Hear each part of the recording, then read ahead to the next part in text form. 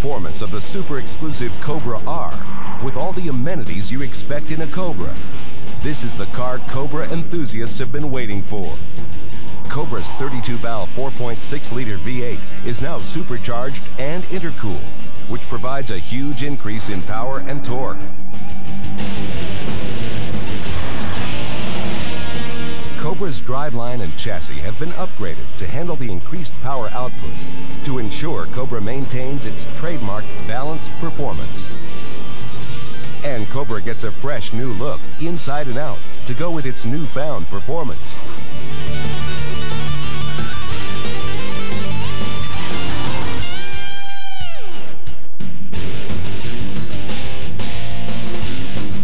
The 2003 SVT Mustang Cobra is an authentic American muscle car.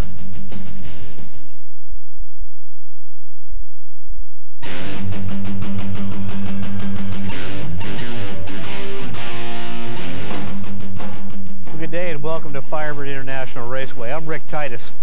Well, you got a busy day ahead of you, but it's my job to kind of introduce you to the Cobra. Well, if introduce may be a generous term, at least walk you through what are a lot of significant technical changes in the 03 model. I'm a Mustang fan, not like a million other Americans, a pretty hardcore Mustang enthusiast. I get to speak to a lot of Mustang car clubs throughout the country, throughout the year. My radio show also takes on Mustangs as a theme from time to time, so it's a package I'm pretty familiar with. I'll be honest with you, I've seen as many good Mustangs as I've seen bad. There's a lot of people in the aftermarket that really don't understand this chassis, who think it's all about just adding hardware. I will give credit to SVT. They really have done an excellent job in refining the existing package and quite frankly, developing the art form to a whole new level. Shockingly enough, to take a good Mustang and make it a world-class production sports car, that's not so easy. SVT's done that. That moniker about, well, performance, substance, exclusivity, and value proves just as true here as it does through any SVT product. And let's face it, the most famous of those three has clearly got to be the Cobra. To that end, I'm going to head and start with engines. Of course, we're using the 4.6-liter V8 that most of you are familiar with. We are using a dual overhead cam version. We are using a cast iron block. That's a change. Alloy heads. We have stuck with multi-valve, which I'm a big fan of because of the inhale and exhale efficiencies of going that route. The horsepower numbers take a significant bump, 390. Yes, folks, that puts you in the world-class league now. 390 horsepower, 390 foot-pounds of torque, which just makes this thing flat lovely to drive no matter what speed range you've got the chassis in. There's a lot of key reasons for the change in horsepower, principally related to the supercharger unit. Most of you know that's an Eaton unit. We've been using Eatons for a while now. Well, it's a root-style blower, but well, other gains, and by the way, since we're looking real quickly, let me just remind you how important it's going to be for your sales consultants to make an issue about underhood appearance. SVT's been very sensitive to making sure this thing, well, writes a check it can cash both in terms of performance and appearance. That's key. Should also remind you that the SVT motors go down what we refer to as our niche line at the Romeo plant. And how important is this to the consumer? Well, guess what? The technicians that actually assemble the motor actually sign the engine. I think that's something our sales consultants should remind our people of. This kind of enthusiast loves those kind of details. I do want to expand a little bit with you with regarding the supercharger unit.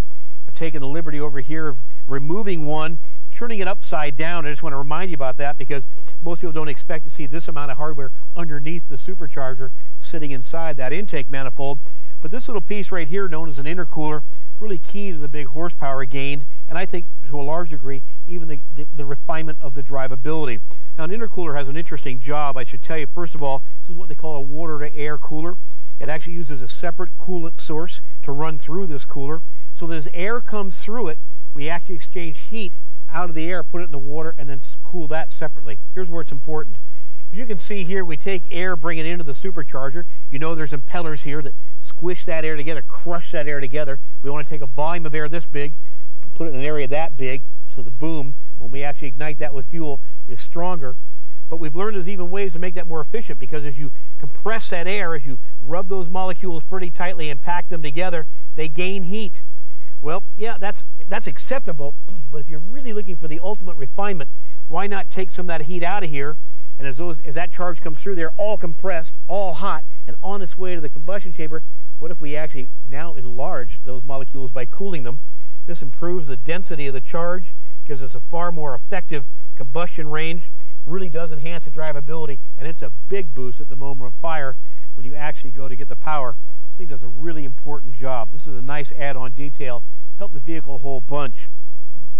Beyond that, other big gains, when you drive really sophisticated world-class cars, and for all too long, the brute V8s of Detroit were often relying on just their large engine size to make them feel powerful.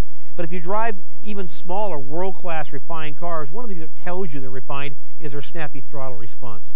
To that end, not only the supercharger, which frankly is faster in reaction than, let's say, a turbo, but they've also gone to an aluminum flywheel.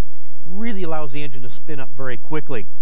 They stuck with a single disc clutch, a single plate clutch. I'm glad of that. There's a temptation in the aftermarket now to push on, and you can hear what's going on in the background here. You know, being at a racetrack, here at Firebird, of course, you got John Force practicing with the NHRA drag Mustangs that he runs in Funny Car. And of course, we've got the Bonnarron School practicing. So you'll hear all manner of noise, probably while you're here as well. Now, beyond that, I just want to talk about that single disc clutch. A lot of aftermarket people wanting to push those multi-disc clutches to people. Yeah, in terms of just sheer brute ability to take horsepower connected to the gearbox, they're effective. To drive at low speed, they're bloody awful. They're just awful. Very difficult not to stall, very difficult to engage smoothly. I'm glad that this SVT group said, look, let's just put a single disc in there, just make it the kind of force that will connect our power. Now, in terms of connecting our power to what? Well, we're going to a T56 6-speed, a 6-speed gearbox. Now, I'm certain to some people that looks like, well, a gear for gear's sake. Not at all. Anytime you add a gear stack, it allows you to close up the ratios of the existing gear stacks. And one of the refinements that you feel in driving the new Cobra for 03 is just how neatly spaced the gear spacing is and how the motor stays right in its power band. That enhances drivability, and I got to tell you, it really does in fact enhance performance. So a real neat clean ratio there. They've gone to an aluminum drive shaft. That's new also for 03. Kind of key on a number of areas. Remember, drive shafts are very long, fairly bulky item, but it's also spinning very rapidly. So we not only reduce vehicle weight, we actually reduce the inertia weight by rotation. So good gain there. Course into our famous 8.8-inch rear end. Yeah, now I'd love to tell you that was this thing, but that'd be a little brutal for the street. That's John Force getting ready for a pass. No, we're going into a limited slip traction control differential. Beyond that, of course, we have a 2-length exhaust system with very unique and interesting exhaust tips out the back that stay right up front. This puppy's ready to go to work. Now, being a road racer by background, my father was the first Mustang driver driving for Shelby to win Mustang a championship back in '65 at the national level. In '67, he did it again at the Trans Am Series at the pro level. And 20 years later to that day, in '87, I was able to do it in the Mustang as well at the pro level. So, been around these cars a lot, really kind of a road racer at heart. I'm a big fan of what SVT's done on all 4 corners. Again, transforming a Mustang into a world-class car required a lot of homework in terms of suspension design.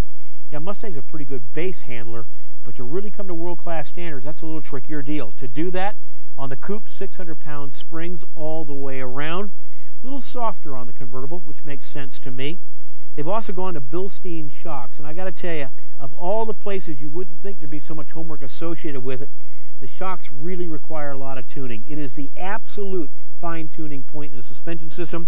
I think this package works out really well. Of course, Goodyear tires at 17-inch level, 275 40 series Z-speed rated tires. So serious hunks of rubber on the road, which is good. That's why this car is so responsive and has so much lateral cornering power. I'm a big fan of this 5-spoke wheel design. I understand that's probably subjective because of the appearance, but beyond that, I love how it helps ventilate the brakes in terms of getting heat off these Brembo 13-inch diameter fully vented rotors. Yeah, Mustang with stopping force. You know, if your customers or even yourself get an opportunity to go to track days or certain clubs or get any time on a racetrack at all, there's nothing more satisfying than the car not only goes like stink, corners like stink, but it'll actually slow down like that as well. Good job here. Of course, these are PBR twin piston clamp force calipers on the front. Again, a car that comes standard with ABS, 4-channel ABS. You would expect that. With regard to stabilizer bars, the front tubular bar, nice lightweight bar, is 29 millimeter. The rear bar is 26 millimeter. Now, the rear is where an awful lot goes on.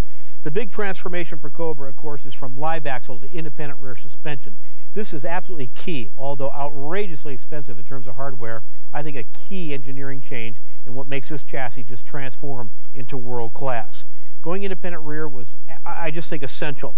To do that, a big packaging change in the rear, of course, independent control of the tires, and a big advantage for putting power down. Mustangs have always been capable of making horsepower, but horsepower you can get to the earth has long been the challenge.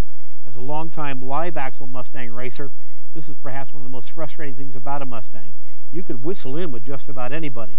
You could, through the duration of the corner, hang on to just about everybody, but unfortunately leaving, we were really at a weakness if there was any kind of sine wave or bumps in the track. This really makes a big difference, and in the real world where there's nothing but bumps, going to IRS was a smart move. Now, there's also been a gear ratio change from the final drive for the rear end. They've gone to 355. Now, I know this was talked about in a lot of different circles. I think in terms of overall driving enhancement, 355 was a smart ratio to go to in the rear. Of course, an 11.65 diameter disc in the rear, also vented. This is from the GT line, and again, a really good job of getting a lot of hot air off the rear brakes. I want to remind you the other gains made in going to independent rear suspension. It allows us to put more brake force on the rear wheels, so again, the stopping force really is enhanced overall. We were able to reduce the dive in the chassis and the squat, so the car is flatter, even in cornering, acceleration, and in braking. Good execution. Now, body lines are absolutely essential to this buyer, and again, I realize it's a fairly subjective dialogue, but to look refined, well, generally it doesn't look like a bunch of lick'em and stick'ems. There are people out there manufacturing fiberglass for Mustangs that make the thing look like it's been in a car wreck. I think if you really want to take the art form to the edge, to show people this is a refined vehicle, I think the sculpting is outstanding. Now, a couple of cases where form really followed function. It was important to get more air in for cooling. The lower valance area and front spoiler of Cobra does a really good job of that. Of course, you'll recognize the signature around fog lamps. They're just part of the package anymore that people expect. There are key changes to the hood, and again, another case of form following function. We were able to take more air in. Well, you don't want to leave it in here, so guess what? These vents now exhale it out the top of the hood. It's not only good for high-speed stability, that's good for cooling as well. I love the lower chin spoiler. Again, tolerant to some level of abuse, but more importantly, just kind of finishes off that finished look. Subtly, not overstating what the product is. And again, the vertical scoop, a really smart move in getting away from anything too gaudy in terms of a rear spoiler or wing. They went to a subtle rear spoiler that you can actually go to delete on if the customer chooses to, and of course, a specific and unique rear valance. Well, other key transformations in the interior. If you've been a long-time Mustang pilot, nothing was scarier than somebody saying, hey, why don't we take a 3-hour ride in a Mustang? yeah, that'd be fine if we can stop twice, because generally Mustang seats have not been historically very comfortable. Well, a big change here. You've got excellent lateral support, and the lower back support's completely different. I'm glad to see them go to a specific touring seat to what is obviously one of our most important buyers in terms of driving the car for long times. Of course, the gauges are specific to it, shifter as well, and the pedals. I can't emphasize the importance enough of making sure the pedal package works. The drivability of a car, particularly to an enthusiast, really rests on their ability to manipulate the controls at their feet. And a dead pedal, a place to actually rest your foot, your clutch foot, under hard cornering. This car makes massive cornering forces. It's really uncomfortable and a strain and tiring not to be able to plant that left leg. I think they did a really good job there as well. You know, I often tell people it ain't just about hardware. It's how you mix and blend that hardware. It's the balance of what you target and how you execute. So many people in the aftermarket tuner business lose sight of the overall goal. That the car has to be compliant to the road surface, which is not like a pool table. The power has to be usable all the time. Not just an 80-mile-an-hour car that now gets a lung and scoots like stink, but something you can drive away from a stoplight and it still feels refined. A gearbox and a shifter setup that really feels good, that's actually fun to actuate.